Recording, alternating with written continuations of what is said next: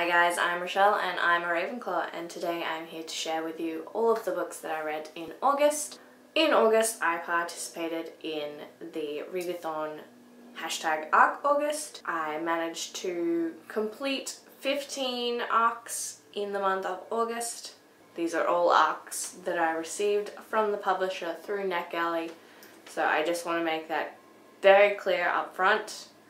I did get all of these for free in exchange for me talking about them on my channel. But yeah, I wanted to be super upfront about that so that none of you thought maybe I was trying to hide this or anything. So I did get all of these for free in exchange for an honest review. So we've got 15 books to talk about, so we should jump straight into it. So the first book that I finished for ArcAugust was 1,000 Nights by E.K. Johnston. I ended up giving this 3 stars. I was really enjoying this book. I really enjoyed the author's writing style and storytelling.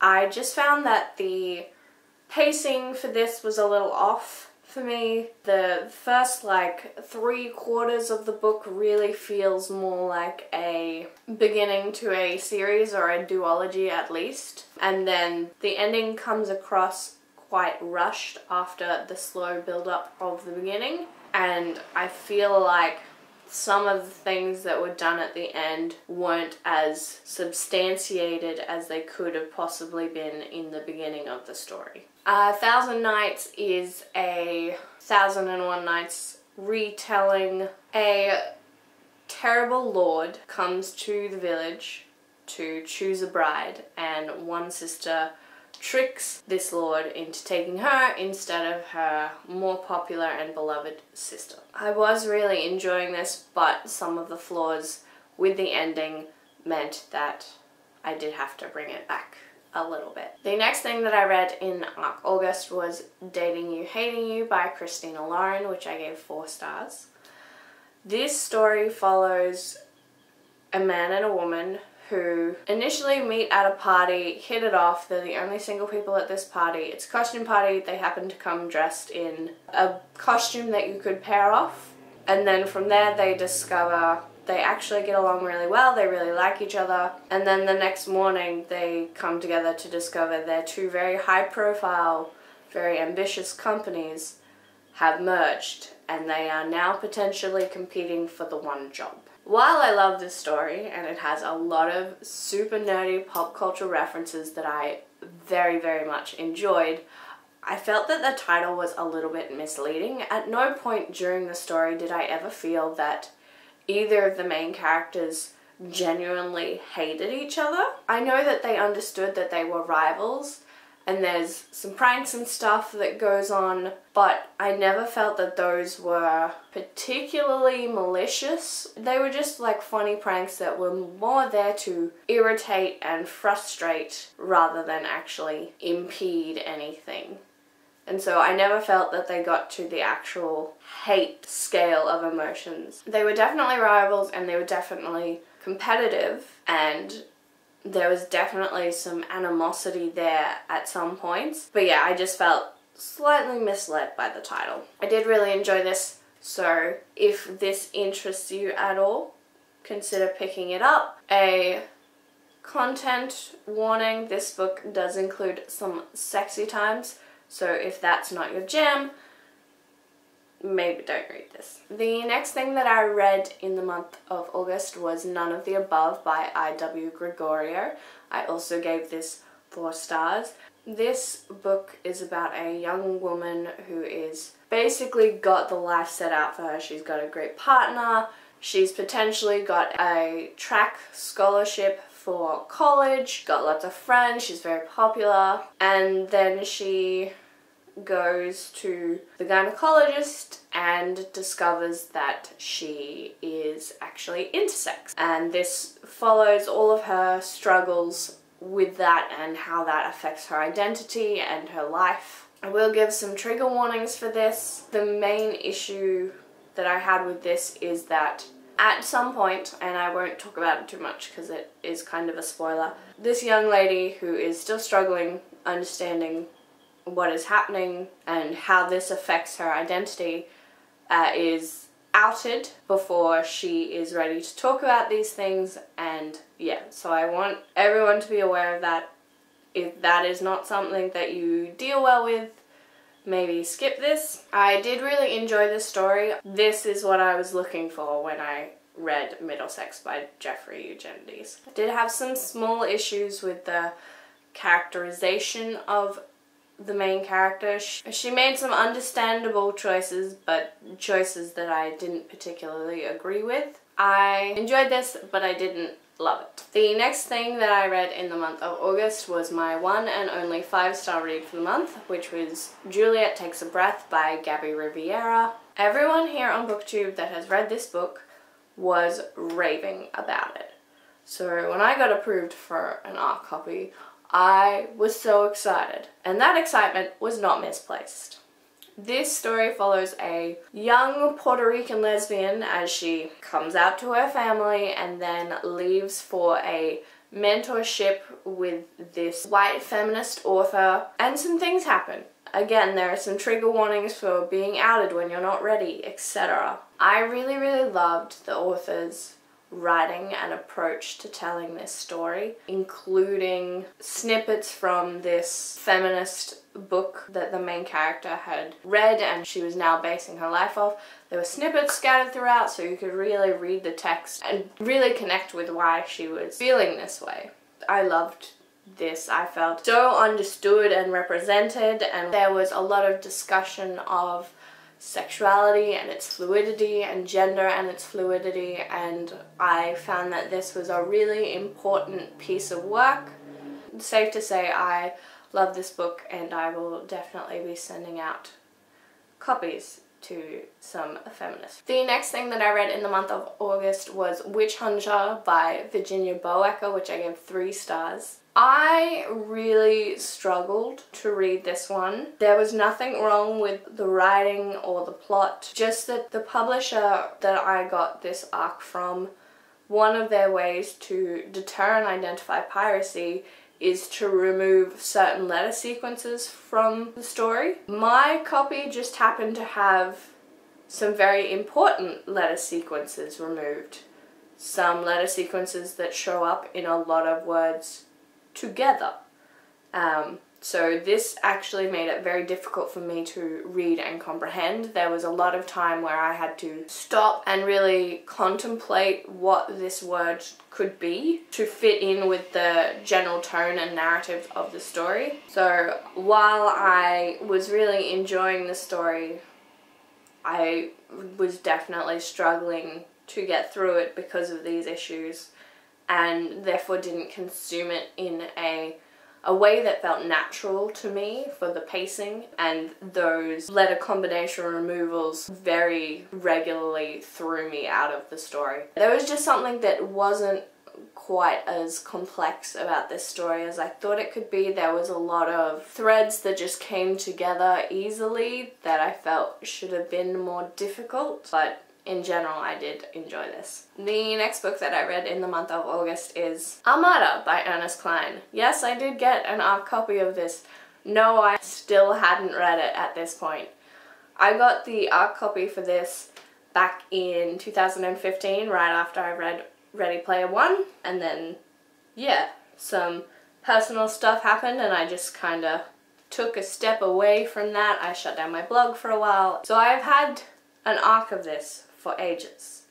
Always meaning to get around to it, just not quite being ready to write the review, etc. for this. But I read this and I give it 4 stars.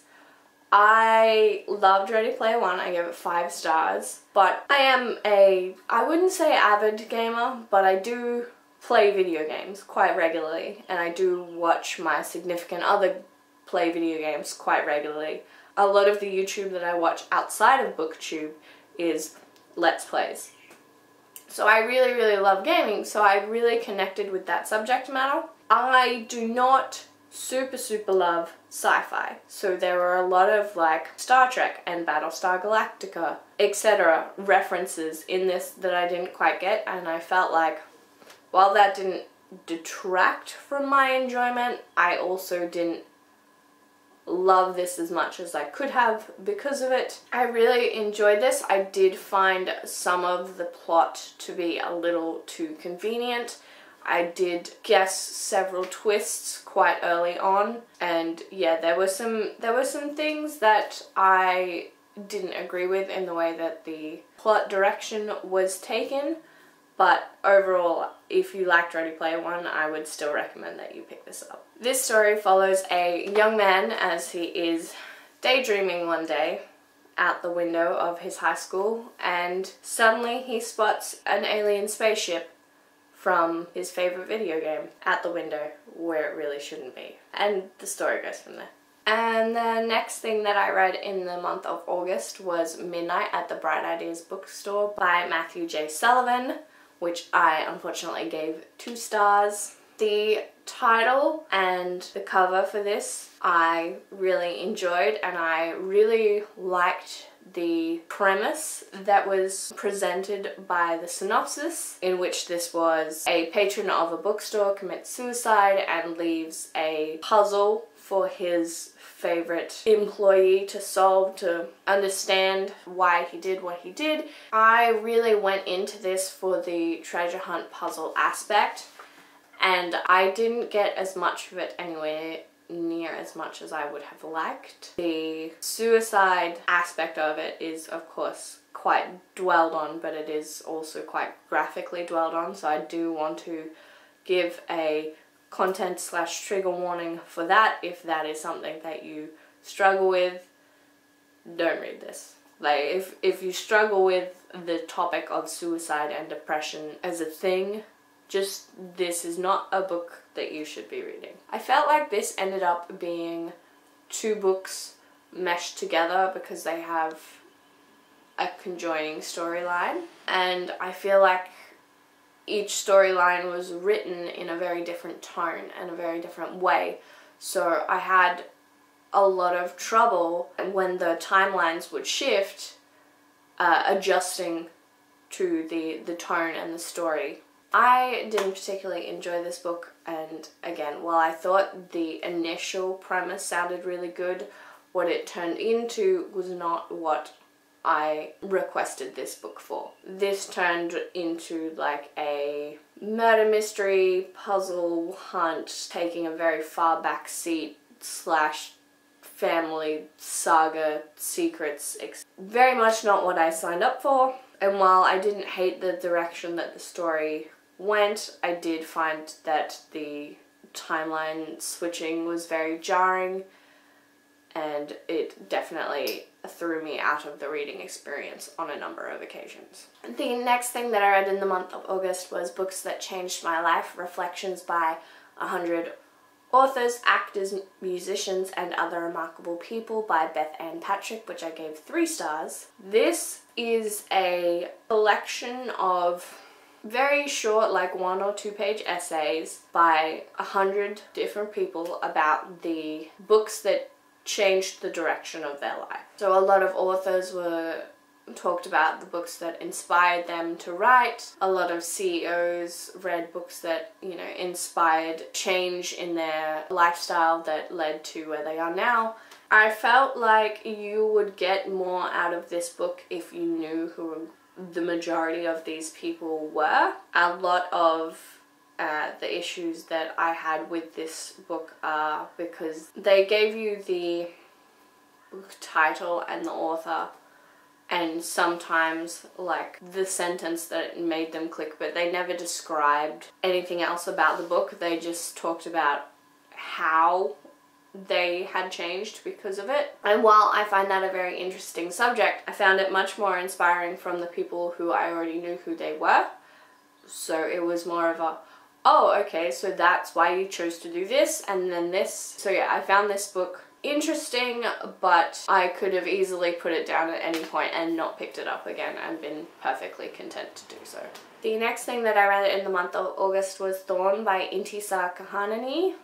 I'm sure that I have probably butchered that name, so I'm going to apologize for that now and just say that I will probably never get that quite correct, and I am very sorry. I ended up giving this book 3 stars. I felt the same way about this book that I felt about 1,000 Nights, except I knew that this was a standalone.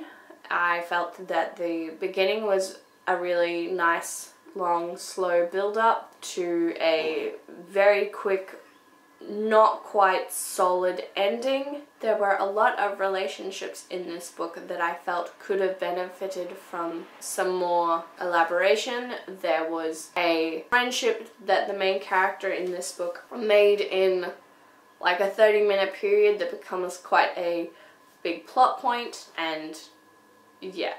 This book follows a young princess as she journeys to another kingdom to marry the prince there, and during the journey there, a countess that has been sent along with her, I'm not entirely sure what her correct title is, a noble woman who is sent along with her does a deal so that they are magically swapped identities against the princess's wishes. I really enjoyed this, but I found that the ending became very convenient, and there was some like more questioning that I would like to have gone on, and everyone kind of just accepted that this is what had happened, and instead of being like, oh shit, wait, what? So I did really enjoy this story, and I do plan to check out more of this author's works, but this is not the best work. The next thing that I read in the month of August was Haven by Catherine Bogle, which I gave 2 stars. This story annoyed me. This is a story about a young princess who's 3rd in line for the throne, and then her father, mother, and brothers are murdered, so she becomes queen.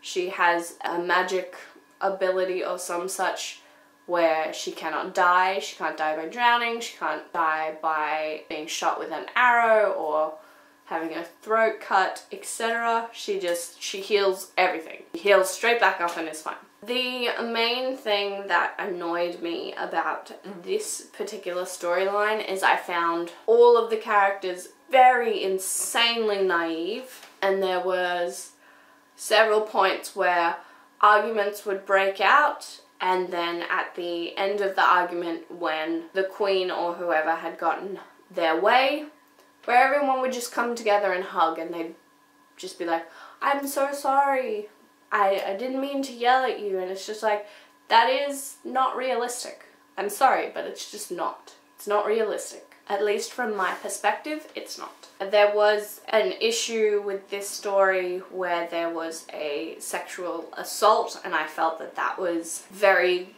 glossed over, like it was confronted and spoken about but very briefly, and was a little too easily forgiven for my feelings.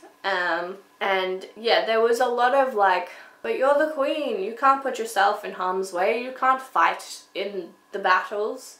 And it's just like, the woman literally cannot die. Just let her go do the thing. I'm sorry. But it felt really dumb that they were being like, but no, we can't risk you being hurt. And it's just like, she's gonna be fine. She will feel a little bit of pain, but she is going to be fine. Absolutely perfectly fine. So yeah, that one annoyed me a little bit. The next thing that I read in the month of August was Dear Mr. You by Mary Louise Parker, which I also gave 2 stars, so I didn't have a great streak here, guys. Dear Mr. You is a collection of letters and like a memoir for Mary Louise Parker, who I had no idea who she was until I looked her up. What really attracted me about this was that these were all letters that she had written throughout various stages of her life to the people that were important to her, like thanking them for certain things or expressing her anger over how some things were handled, etc. It's hard to critique someone else's letter writing because there is no real sense of narrative, but for someone who was collecting letters through the various stages of their life, I honestly felt like there wasn't a lot of growth in this, and again, I feel really critiquing someone else's life, but I read this and this is how I feel about it, so I'm sorry, everyone is just gonna have to deal with the fact that we're all uncomfortable about this. I felt like these letters didn't show a lot of the growth that the author went through. Like, she felt the same way about certain people the entire time, and I was unsure how the letters for this were actually chosen, because it felt like some of them weren't important, and I'm sure they are to the author, but because I don't know her and enough about her life, like, I think this would be a great companion book to read with like a full detailed history of the author's life. Like, if certain people were mentioned and you knew that that letter corresponded with that person, that could be very interesting. But because there were never really any names used, like there were only one or two like actual people named and spoken about who you could, you know, find out more about and how their relationship was. Like, she talked about old boyfriends and best friends that she had lost, but she didn't mention any of them by name, which I'm sure, you know, was done for privacy reasons. The sorting of this book felt very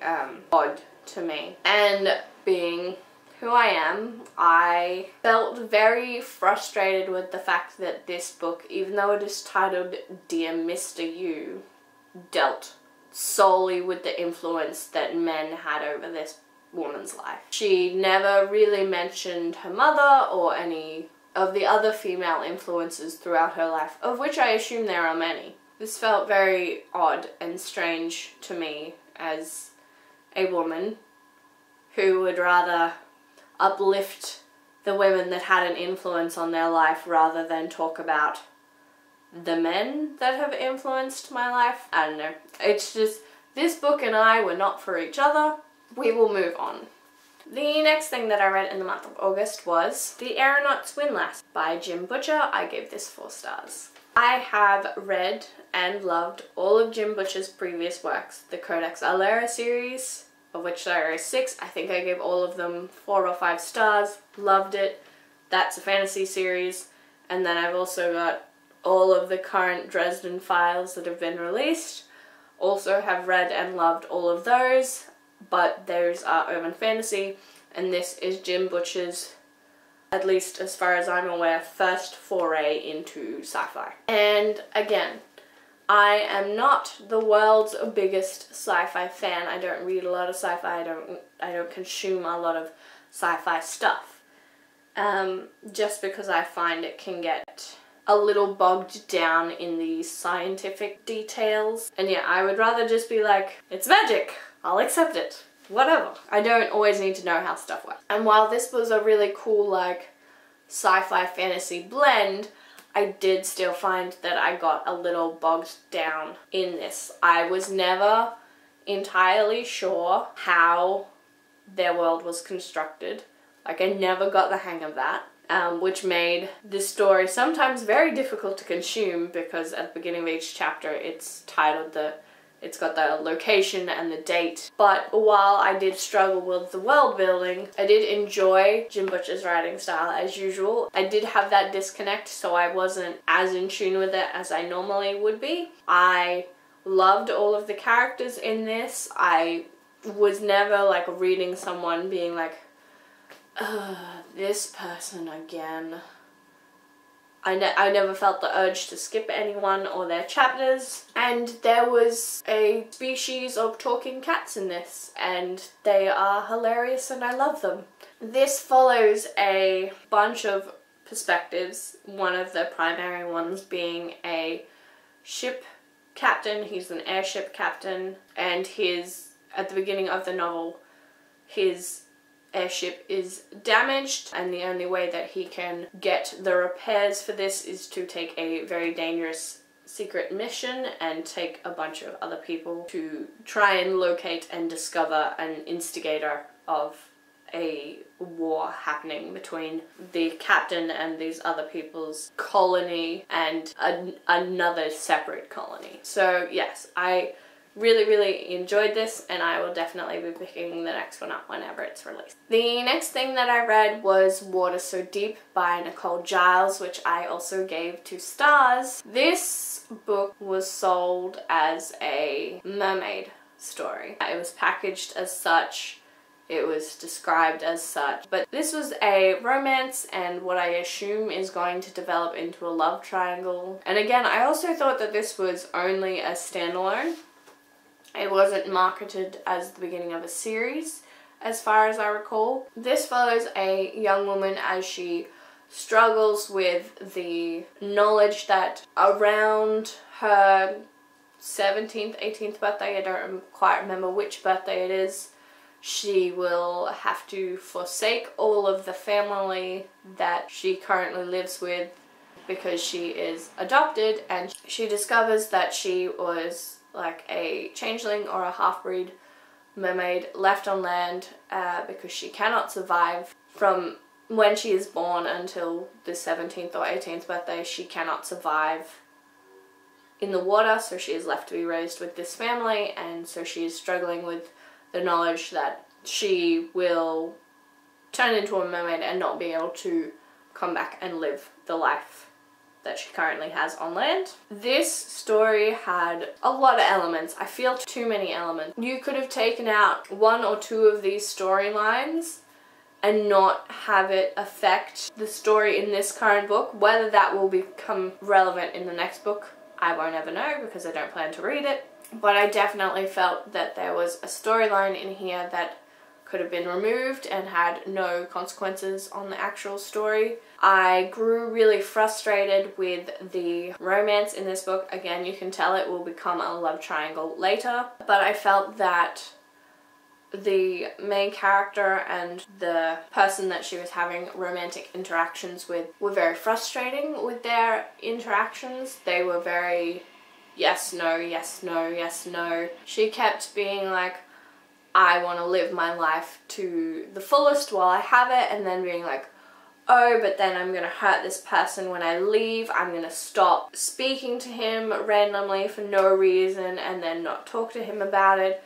Like, she could have just put it down as, hey, I'm potentially going to go to college soon and I don't want to get attached to someone here that I'm just going to have to break things off with. Like, she never came up with a reason, and so the guy, like, she just kind of left him on the hook, and I don't agree with that behavior.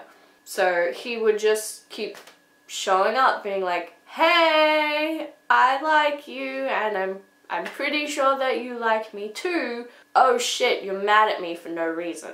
I better grovel and do whatever I need to do to make you happy and like me again. So didn't like that. There was a very detailed sexual assault in the beginning of this story, so warnings if you are not into that, be aware of it.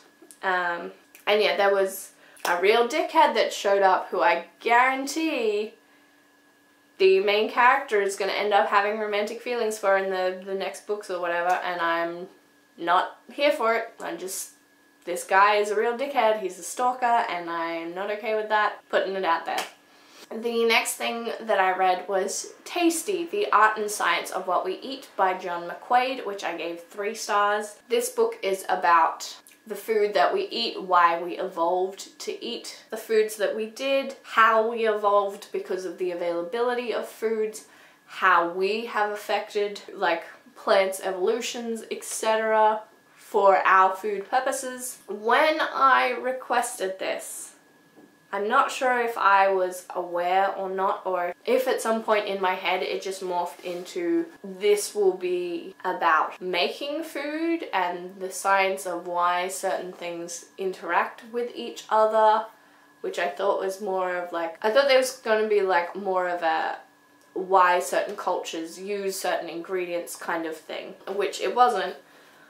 So it was still very interesting, but a lot of this was kind of basic, and as a self-professed science nerd, I did know a lot of this stuff already. There was some very interesting things in here, things I highlighted and saved and talked about with other people. Like, I found out one of the reasons that my significant other doesn't like tomatoes is because tomatoes are part of the nightshade family, and they were at one point potentially poisonous to humans.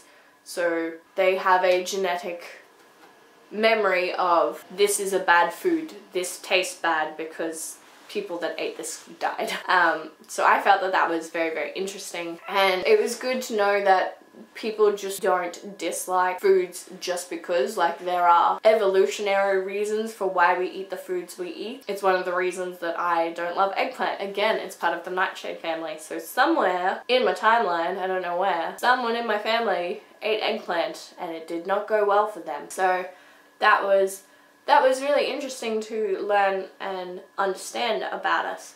But again, I did kind of want more discussions of the growing and then the creation of food. Like, we did talk about why North and South America are really into spicy foods. The answer, we don't really know. There are some hypotheses, but we haven't fully tested that.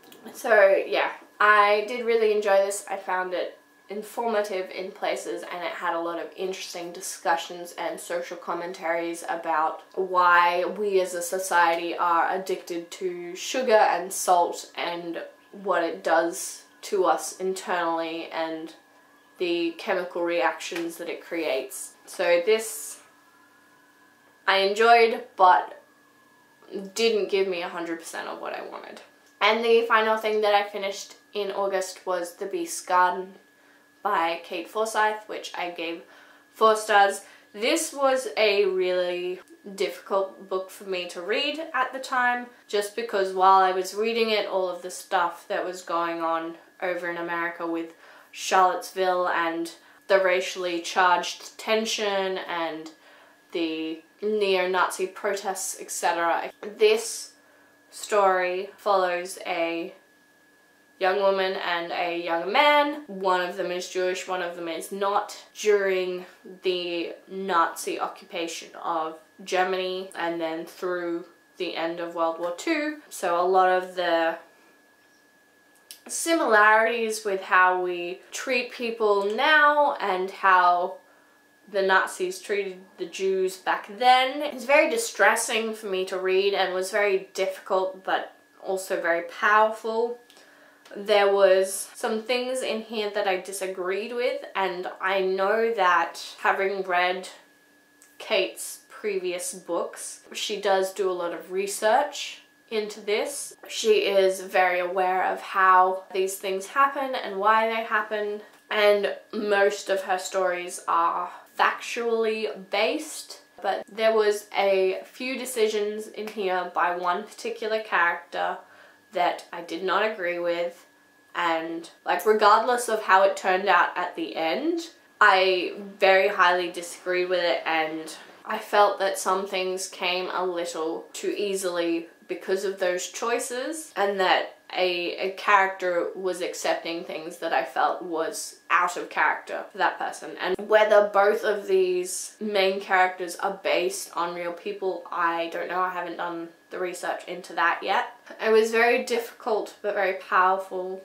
but yeah, I did severely disagree with certain things in this book. I need to put out a warning for sexual assault and torture, etc. If you know what the Jews went through during the Nazi occupation and World War II, and if any of that makes you uncomfortable to read about, but you're still interested, just be aware that a lot of that is shown in very graphic detail. And while I feel it's done for the right reasons and is very impactful, I want you guys to be aware of that. Alright guys, that was everything that I read in the month of August. So in the month of August, I read a total of 5,195 pages. I also read about 25% of another arc called Equilibrium by C.S. Seeley, but I will talk more about that in my September wrap-up. So I read, I think that's 682 pages or something. It's quite a big book, so I think I read maybe another 100, 200 pages on top of that. So yeah, not a great reading month for me, but these are why we do those arcs, and my entire reason for doing this, to get rid of a bunch of arcs, went very poorly, because of course as soon as I finished a bunch of arcs, I went and requested a bunch of arcs, and I got approved for almost the exact same amount of arcs that I read this month. Impulse control, Rochelle. get your shit together. So I had a mildly successful ARC August. I was very successful in the number of ARCs that I read. I was middling on their ratings, and I was very unsuccessful in getting the number of ARCs that I need to read down. So a very middling month for me. I hope you guys all had a great reading month in the month of August, and I wish you the best of luck for September, even though it's nearly half over at this point. I'm sorry that this is so late. That is everything for my wrap up. I hope you guys have a magical day. Bye!